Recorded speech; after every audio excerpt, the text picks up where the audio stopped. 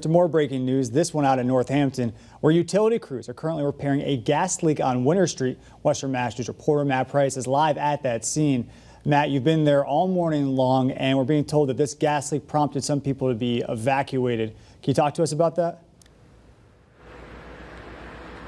That is correct, David. This rupture did force people outside their homes here on Winter Street for a little while. However, they have been allowed back in, so that is some good news. However, still an active scene here on this street. I'm just going to walk out of the shot here and just show you what we're looking at. You can see crews from Eversource are still doing whatever they can to fix this problem, as gas has not yet been restored to these residents. Now, we want to show you some video that our Western Mass News crews captured earlier this morning. You can see all of Winter Street flooded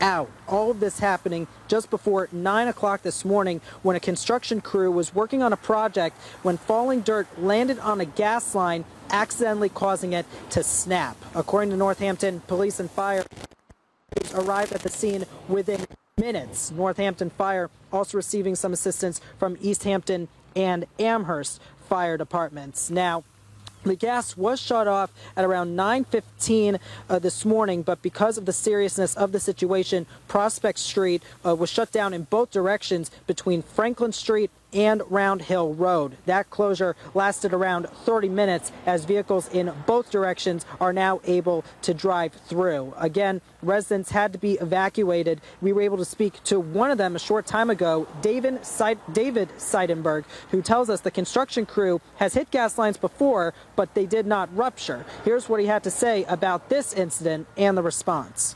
They came by and said, "Get out." They've been on top of things every time, so I wasn't worried about it.